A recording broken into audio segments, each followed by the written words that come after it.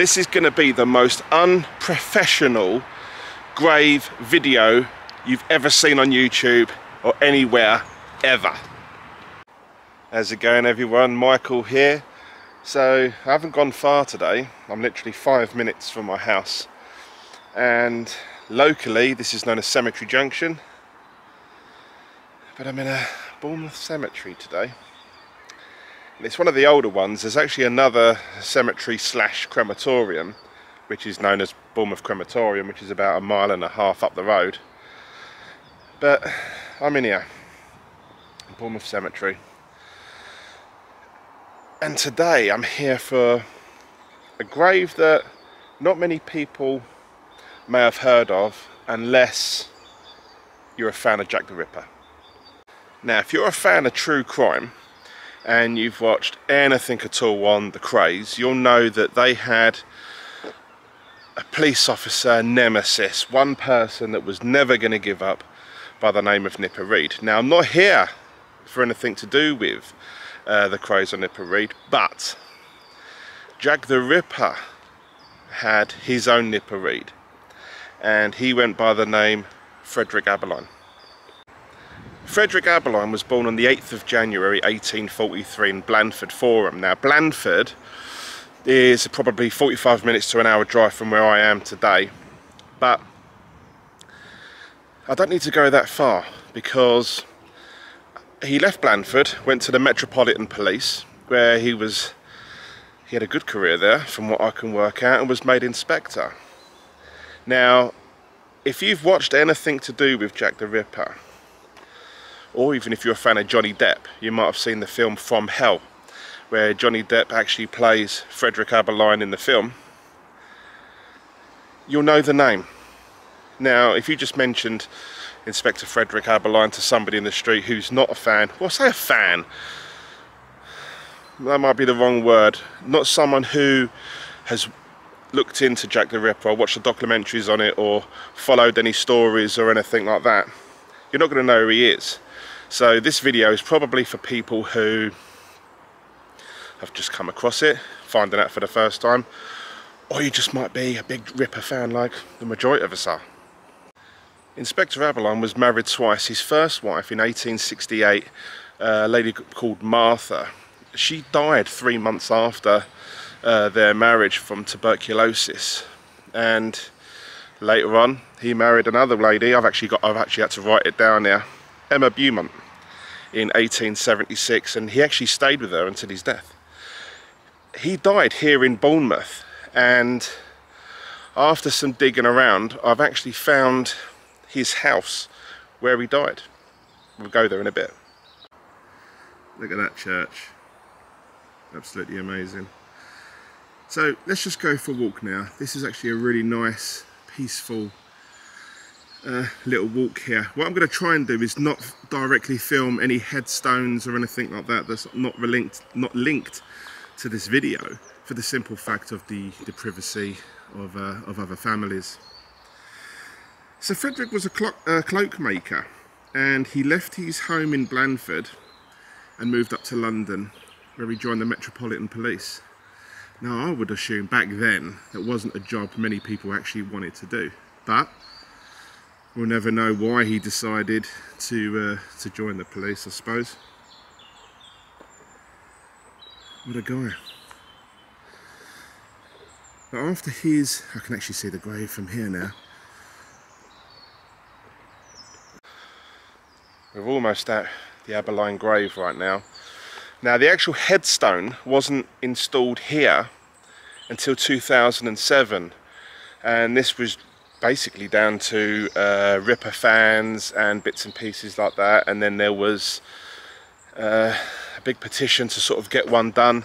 The surviving family members agreed, and a local stonemason, I don't know who it was, I did look, but I couldn't find anything concrete on it because 2 different company names was brought up, but they donated the headstone for him, and they done a really good job.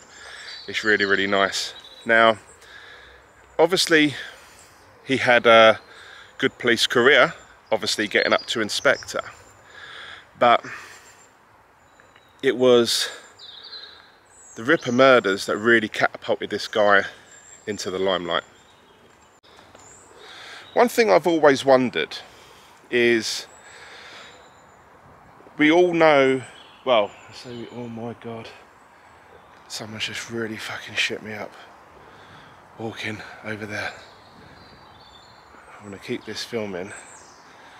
I've just heard the cemetery's actually locked. I'm not sure how this person got in, because I had to do some negotiation with a fence. So there must be a way in.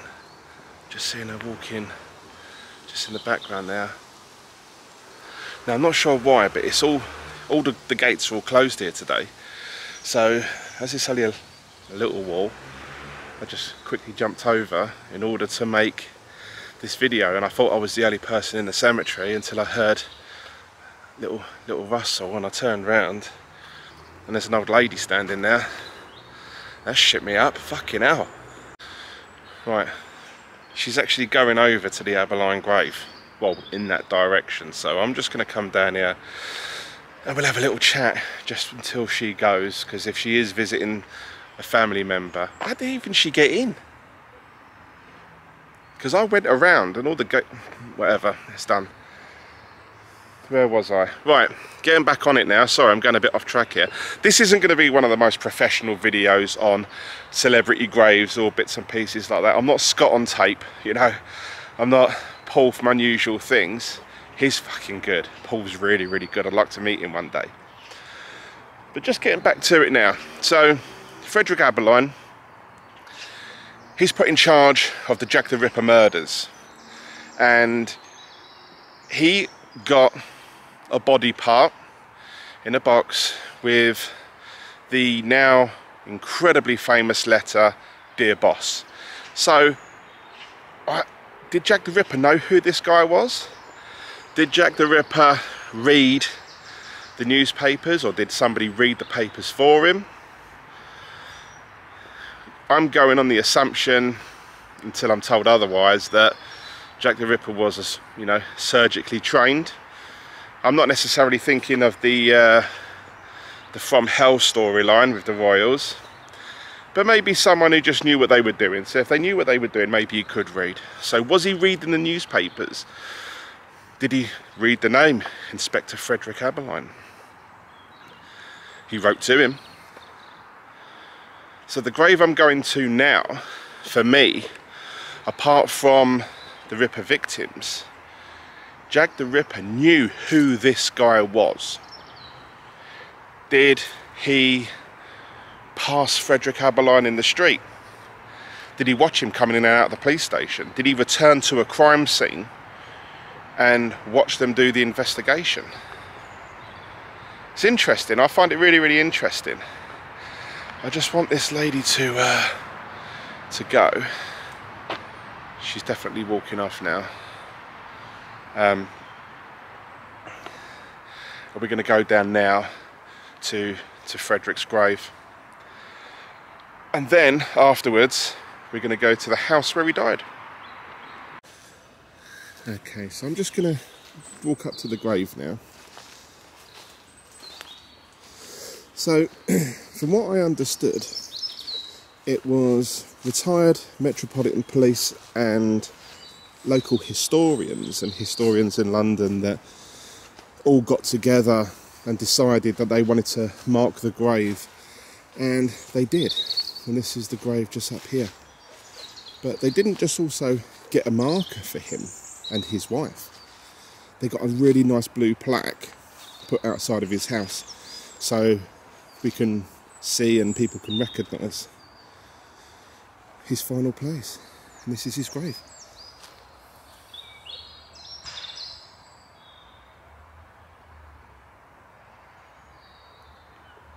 If you wanted to find the Abberline grave, he's actually just on the perimeter, near the perimeter wall. Just over there is the church. So you walk around the path from the church and then you'll see this mausoleum just here. Just follow the wall and it'll go down to a non-wall here. And then where that tree is there, right there is the Abberline grave. I came across it about 12 years ago by complete coincidence when I was doing some paranormal stuff here. And then a few years later when I came back I couldn't actually find it, but that's where it is. So it's next to the big tree there. You've got the two trees here, and it's literally, where's my finger? It's literally that one right there. Now, as I've said, I'm not a professional vlogger. I have a job outside of doing my YouTube. I've got a family. I'm going to the gym as well now, but I'm not going to film that. But I got my inspiration originally from watching Scott on tape, and while I was in America I went to the Westwood Cemetery and did a video there. That was my first ever real one. But I do like watching the videos of everyone, especially Paul from Unusual Things. He's a really good channel. You should go and check him out. I'm not being paid to say that, by the way. I'm just a fan of the channel. Yeah, so you know, I'm just a guy with the Sony ZV-1 that likes to film stuff, and as this stuff's literally on my doorstep, why not? Okay people, we're now going to go down to Frederick Abberline's former home, which is now been converted into flats. So it's going to be easier for me really to pull up onto the driveway and film, rather than just walking on a private driveway, which I thought it was going to be. The blue plaque is outside. I took a drive past this morning. There is a blue plaque there. I've never been up, so this will be a first for me, as maybe for some people that are watching this video now. So this here is his former house, 195 Holdenhurst Road. Back then, when he lived there, this was a very nice area to be. Now it's an absolute shithole.